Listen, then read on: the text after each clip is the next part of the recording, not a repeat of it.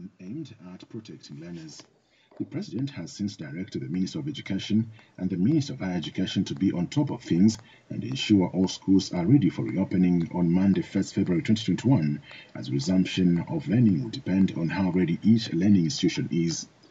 The President is also aware of the challenges parents go through during this period and hopes they will use the 2 weeks to adequately prepare for the reopening of schools. President Lungu is concerned that there is a surge in COVID-19 cases at the time the schools were to reopen and has heard the submissions of our stakeholders, including parents, and hence the decision to delay the reopening. President Lungu says will allow the opening of schools in the context of the new normal, meaning the absence of masking up, social distancing, and hand washing with soap will be key.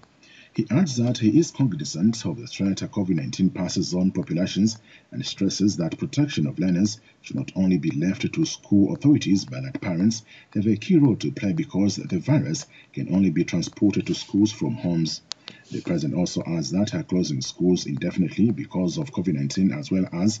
well is not the answer because we do not know when this disease will go away or whether it will go at all.